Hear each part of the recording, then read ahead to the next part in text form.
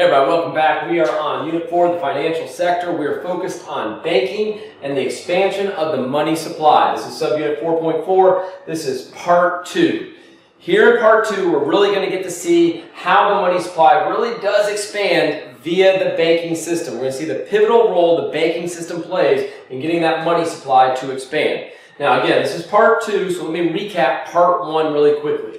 In part 1, we had Joe Public. He had $1,000 of currency in circulation in his hands, and he made a deposit, okay? When that currency in circulation went into Bank 1, it ceased being money and became reserves, okay? So that was pieces of paper. That currency ceased being money. It was no longer in circulation now. It is now reserves. And Joe, of course, got his checking account, his demand deposit, credited $1,000. Key takeaway, the deposit did not change the money supply. It did not change the money supply. You see, Joe, he could buy $1,000 of goods and services before he made the deposit.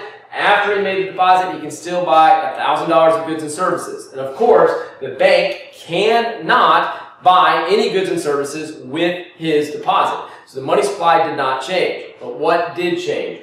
Reserves at Bank 1. Bank 1 got reserves, and they can lend out a fraction of those reserves. How big of a fraction? Well, that's dependent upon the required reserve ratio, which is 10%.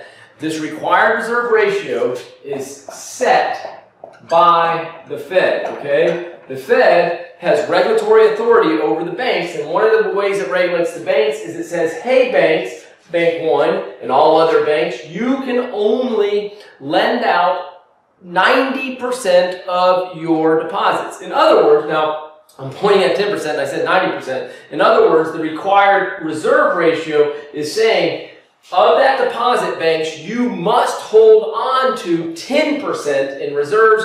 You can only lend out 90%. I hope that's clear. The required reserve ratio is the Fed saying you, bank, must hold on to 10% of your demand deposits as reserves. You can only lend out 90%. Well, what is 90% of 1,000? It is $900, and that's what we had Bank 1 do. They made a loan to this guy, Ed. Sorry to put the name Ed right there. They made a loan to Ed for $900, and Ed saw his checking account get credited by $900 when he took out that loan, and that loan expanded the money supply. That's right, guys. Loans create money. When Ed got that loan, he can now go buy $900 of goods and services. And guess what? Joe can still buy 1,000 of goods and services. So the money supply in this particular problem, starting at 1,000, is now 1,900. The money supply expanded, and it expanded via the loan that Bank 1 made. Now we want to see how this expansion process can continue to unfold, okay? How we can see the multiplication to continue to happen. So what's going to happen is we're going to have Ed walk out of Bank 1 and go buy a good or service, which makes total sense, right? The only reason you take out a loan is to buy a good or service, so this is going to happen. Ed walks out, he goes and sees Mary. Mary sells TVs, so he buys a TV from Mary and he gives Mary a check. And we're going to have Mary take that check and go deposit it at Bank 2, okay? So she banks at Bank 2. So Mary takes that check to Bank 2, and here's what's going to happen. Bank 2 is going to see their reserves go up by $900, and that'll make more sense in just a few minutes here. And Mary is going to get her checking account, i.e. her demand deposits, okay? Demand deposit Mary credited $900. Now, we're not done really with this deposit. You see that check goes into Bank 2, but it still needs to be cleared. So here's what's going to happen. That check that got deposited in Bank 2 is now going to be sent to the Fed. That's right. They're not just a regulatory authority, they also clear checks, all right? So the Fed is going to clear the check. They're going to get this check and say, oh, a depositor, Ed, from Bank 1, wrote a check to a depositor at Bank 2. The Fed is going to say, I need to move reserves from Bank 1 over to Bank 2. Now, what do I mean by that?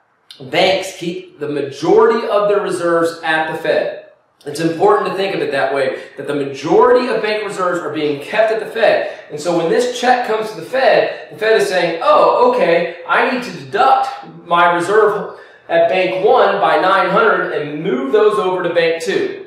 And we're still not done, because then the Fed is going to take that check, they're going to get their books right, and they're going to send it to Bank 1 and say, hey, Bank 1, you got to get your books right now, okay?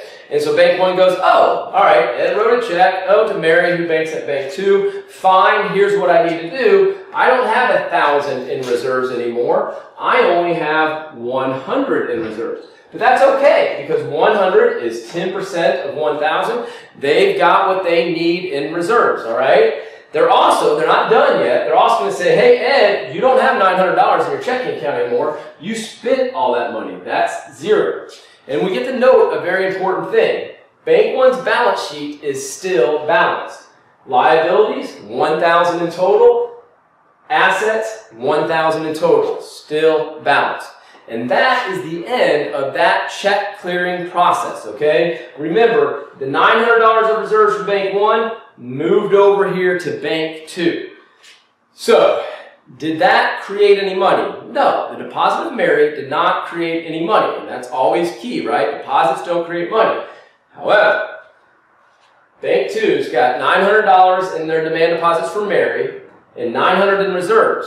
Do they have to hold on to that whole $900? No, they only need to hold on to 10% of it. They can lend out 90% of it, right? So they only need to hold on to $90 of that $900. They can make a loan for $810. So guess what? Bob walks into Bank 2, and Bob takes out a loan, Bob, for plus $810.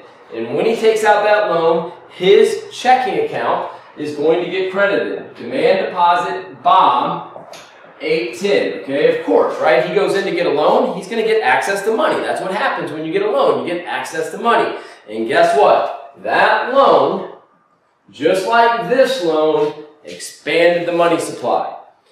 Before this loan, how much could be bought in goods and services? Mary could buy $900, Joe could buy $1,000. After this loan, how much can be bought in goods and services? Bob can now buy $810. Mary can still buy $900. Joe can still buy $1,000. The money supply is beginning to expand. And guess what? It's going to continue to do so. Why? Because Bob's going to walk out of this bank. He's going to spend that money. Whoever he gives the money to is going to make a deposit. And that deposit is going to create some reserves in that next transaction. And a fraction of those reserves, 90% of the deposit can be lent out. And so we'll see more and more loans. Take a look at this. 1,000. What's 90% of that? 900, okay, which you also see here, but it was Ed originally. What is 90% of 900? 810. What do you think the next loan is going to be? 729. And the next loan after that, 656. We're going to see this multiplication process, okay? That's right. We're going to get a money multiplier. That money multiplier is going to show us how much the money supply can expand through bank lending. Again, bank lending is the key to money expansion. Hope that made sense to you. We'll see you in the next video.